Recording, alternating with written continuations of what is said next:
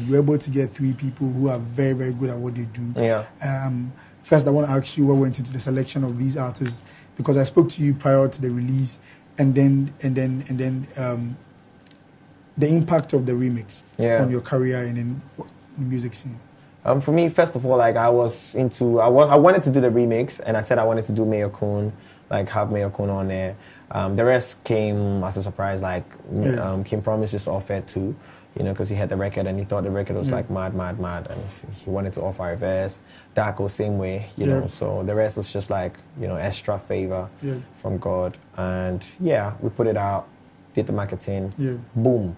You know, and I think that a lot of people were skeptic. They were not sure about, like, they're like, leave the song, let the song do what it has to do, blah, blah, blah. Bro, no be your song. No be your picky. So if me go choose what school I want to take my child. Do you understand? And then I also think what made the magic with that remix also was because everybody was on board, everybody was promoting. And big ups to Mike Kun. I think he did really good with promotion.